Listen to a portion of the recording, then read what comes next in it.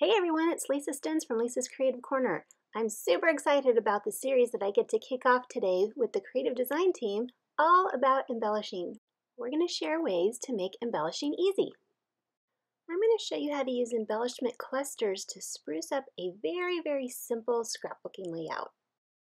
I pulled out this paper packet from the 2020-2021 Close to My Heart catalog. It's called Lovely, which it is, and I really love the stickers, and I knew that I wanted to use the stickers to make some of my clusters on my layout. So I'm going through the papers right now to see if any of the colors and patterns would go with my photos, and I'm trying to decide which ones I want to use. So I'm going to set those aside and actually lay out my photos first and then go back and see if anything jumps out at me and any colors or patterns work really well with my photos.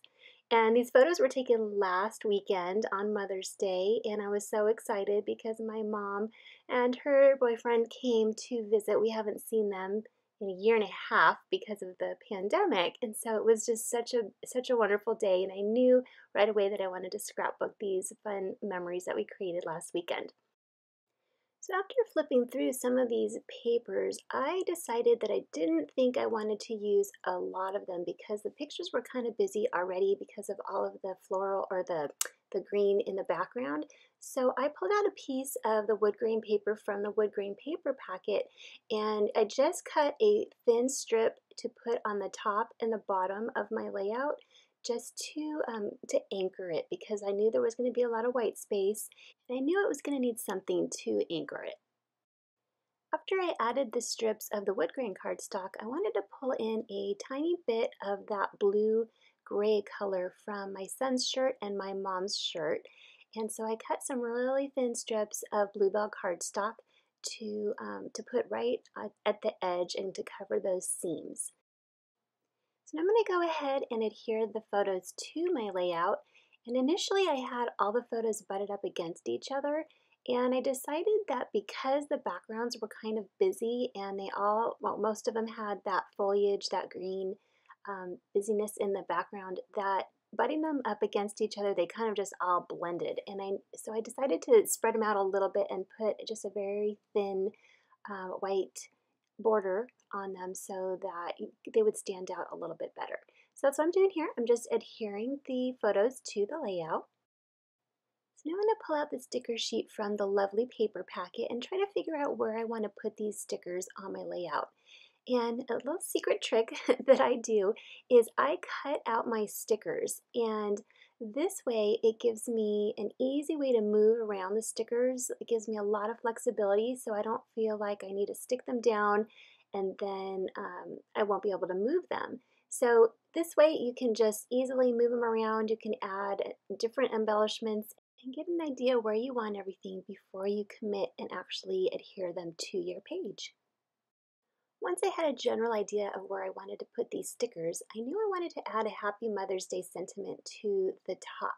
So this is a stamp set from the months of the year set. Every catalog we have two new ones. This is the May stamp, and it has a really great Happy Mother's Day sentiment on it. So I went ahead and stamped Happy Mother's Day to the upper right corner with the Bluebell ink to match that little strip that I added to the edge of that wood grain cardstock. And you probably noticed that the M didn't stamp all the way through, all the ink didn't get onto the paper. So I just went ahead and lined it up again and pressed in that area that the ink didn't transfer properly, and it worked out perfectly. I love my clear stamps because they make fixing mistakes like that so easy. When I create embellishment clusters, I like to add a little bit of dimension. Because these stickers are so flat, I wanted to have some things that were raised a little bit. So I cut these flowers from the Flower Market Cricut cartridge from some cinnamon cardstock. And cinnamon is not a color that's in the Lovely paper packet, but because of the shirt that I'm wearing, I wanted to pull in that color. And so I also have these Hillside Cottage wooden shapes. And these are great because these also add a little bit of dimension, and they also pulled in the wood color from the wood grain paper on the top and the bottom of the layout. I found some of these gold pearls that were in my stash, and I decided to use them to add a little more color to the center of my die cut flowers. And the best way, as you've seen in some of my other videos, to add little embellishments like this is with a piercing tool. It just makes it so easy to pick them up from the carrier sheet and place them where you want them. So I had a small, medium, and large flower, and so I used a small, medium, and large pearl for each one. And I'm not sure if you can tell quite yet, but I'm creating a visual triangle with my embellishment clusters. So I've got the small flower in the upper left corner, the medium flower just down below it on the left side, and then the large flower on the right side. And so by creating a visual triangle, it just kind of helps lead your eye throughout the layout, and it helps balance things out. In the upper left corner, I'm trying to create a very small embellishment cluster, and so I cut some of the pattern paper from that lovely paper packet, and there's a little zip strip that I used, and I'm just trying to figure out which embellishments I want to put up there in the upper left corner. Now that I have some idea of where I want the embellishments to go, I'm going to start adhering the largest embellishments first. I wanted this little sentiment sticker to have a little dimension, so in order to do that, I wanted to add some thin 3D foam tape.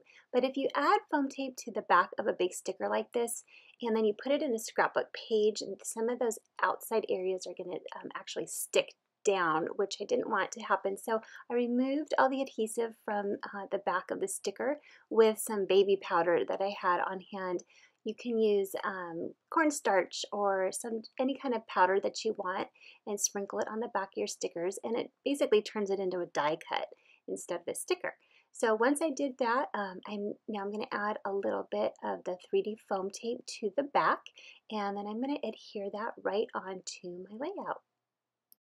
And another trick to help make these embellishment clusters look good is to make sure that nothing is floating too much. I mean, you can have some of the smaller embellishments floating, so to speak, but you want to make sure that they're anchored. The larger images, the larger die cuts and stickers, you want to make sure that they're touching something. They're touching a photo or they're touching another embellishment so that things aren't just sort of floating all over the layout.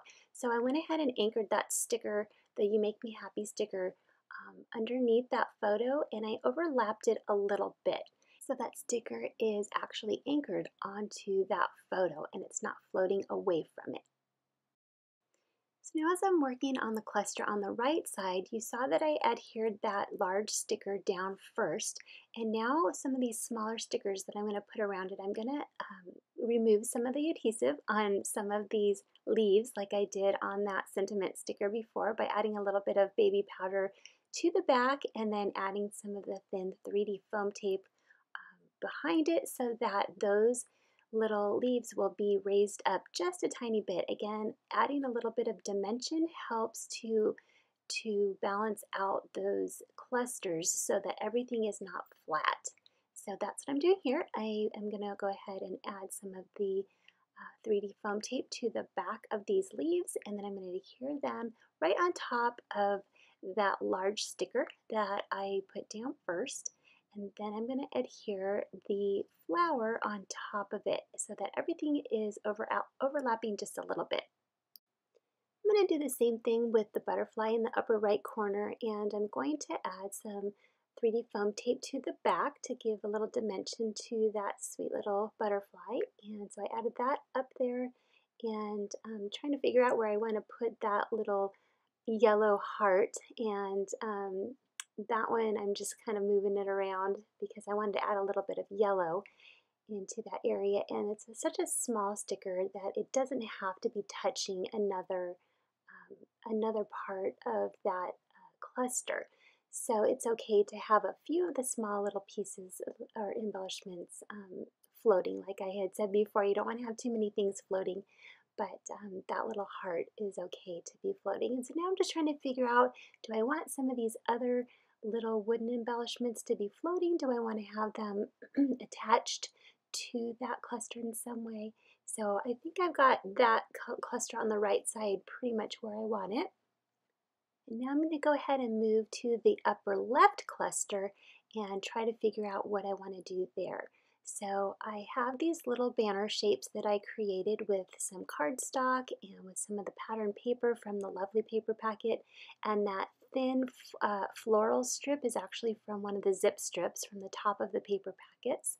And so I created a little cluster with just those banner shapes, and then I'm going to add some embellishments on top of it and around it. So now I'm just adhering those to the upper left corner. And then I'm going to adhere that small flower and then start to build the cluster around that. I knew I wanted to add some leaves to that small flower, but I couldn't find anything, so I used this pattern paper from the lovely paper packet, and I just cut my own little leaves from that pattern. So I'm going to tuck those underneath the flower and then continue to build the cluster around that flower.